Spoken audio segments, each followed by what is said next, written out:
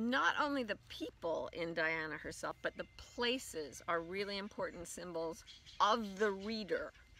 So it starts in Los Angeles, and probably you started in some kind of city or town. You definitely started in a family constellation of people that had a typical way of doing things, a culture, and it probably separated you to some extent from your wild self. That's what cities are for, and that's what family rules are for, and you know, group norms and all that.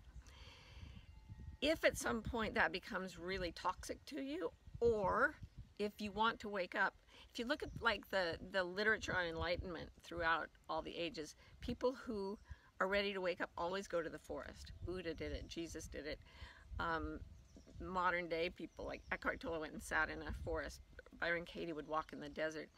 So there's an impulse to go into the wild, and you can do that in your own self, your own body.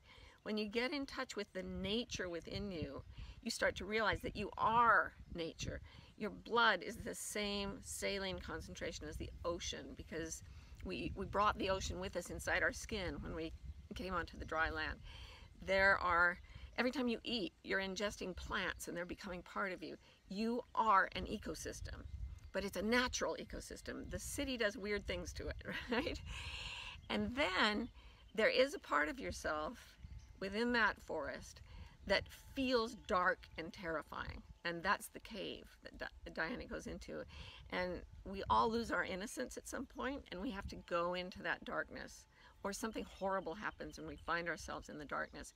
And it's so alienating and so frightening and so terrifying. And in the heart of that darkness is a place where you surrender yourself completely.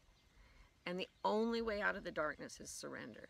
So I don't want to spoil the surprise in the book, but I will tell you there's a point when the darkness is finally seen as love. There is as much love in the darkness as there is in the light. And when you get that, you come out of the darkness forever.